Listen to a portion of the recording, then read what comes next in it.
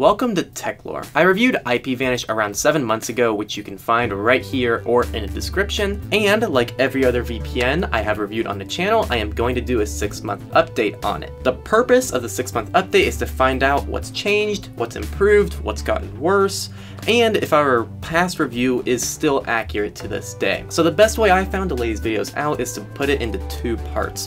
One, we're going to go back and rescore everything, see if everything's still where it is, and 2, we're going to go through all the changes made to the service which I feel are important to point out. Let's go ahead and begin the video with part 1. As always, security is weighted at 40%, and I gave it 5 out of 5 stars on my original review, and I said, quote unquote, no issues whatsoever. Now, as of today, I do have to disagree with that previous scoring. They do nail security, except they are based in the United States, so jurisdiction is in the 5 eyes. I can't give a perfect score on security with that in mind. They still hit all the other main points for security, including passing DNS tests, so it's gonna get 4.5 stars out of 5, but if your goal is absolute tippity-toppity max security, get a VPN outside the 14 eyes. There is just no other way to say it. Speed is weighted at 20%, and I originally gave them 4 out of 5 stars. However, I have completely changed the way I do my speed testing, so let's redo all of it. My ping decreased on average by 18 milliseconds, which is great.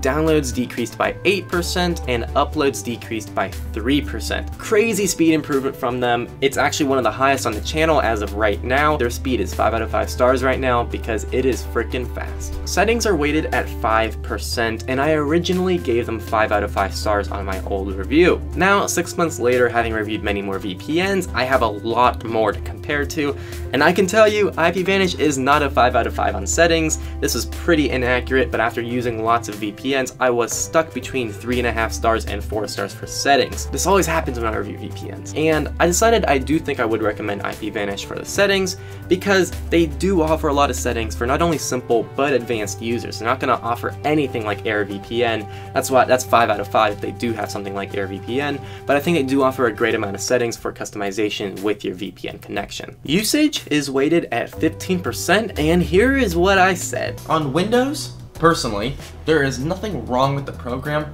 but it's not perfect. It feels clunky. On OS X, first off, the login and setup is so poorly put together. You're a lot more limited on options, and the UI looks pretty gross and outdated. On Linux, the story does not get better. IPVanish does not offer a Linux client. On my iPhone, I actually love the app. It's super nice, very easy to use, quick to set up, offers cool settings like fingerprint support, and it really gets the job done. On Android, the experience is also fantastic because 2/3 of the mainstream desktop operating systems don't offer a good experience. In my opinion, I'm giving IPVanish 2 stars. So I gave it a nice solid 2 out of 5 stars. And today, the Windows program has barely changed, so same stuff applies to what I said before. Still clunky, but definitely a functional program. I wouldn't say it's unusable. The mobile apps are still awesome. They still don't have a Linux client, and they did get a huge overhaul on OS X or Mac OS, which is huge news. The Mac client is just like the Windows program now, but less clunky. The only major issue is the lack of a Linux client, which I subtract 1.4, so it scores 4 out of 5 stars. Great improvement on their end. It was nice to see that they improved that Mac client. Stability is at 20%. You need it to be reliable and stay connected. Originally, I gave IPVanish 4 out of 5 stars, not for any disconnects, but because I had lots of issues logging into their previous Mac OS program. Now, it's an easy 5 out of 5. No issues I had on any of the devices. I always stayed connected. I didn't have any disconnects in any of my testing, and I had no login issues on the Mac client. Honestly, the biggest improvement was probably the Mac client. So the original total for IPVanish in my last video was 4.15, which rounds up to 4.2 out of 5, which is decent. It's Techlore approved, but it's definitely a good VPN. Now, its new score is 4.6 on the dot, which is tied for the second highest on the channel. I think what this really does demonstrate is that you can change almost nothing visually about your program and still have a service be dramatically improved. There are almost no UI changes. There's very minor things that you can see in the program that are different between when I reviewed it 7 months ago to today, and all I'm gonna say is just using the program in general feels a lot better. It feels a lot better put together. It feels more of a polished package. So good job for the small improvements. Some advice from me to get closer to that 5-star mark: get your jurisdiction out of the US as the highest one. The next one is add more settings for advanced users looking for max customization in their connection. Third, and it's the one I always tell every provider, get a Linux client. There are so many people that use Linux for security reasons, and they're pretty much limited to AirVPN. They have the entire market for Linux users. Get involved with Linux users. This is my tip.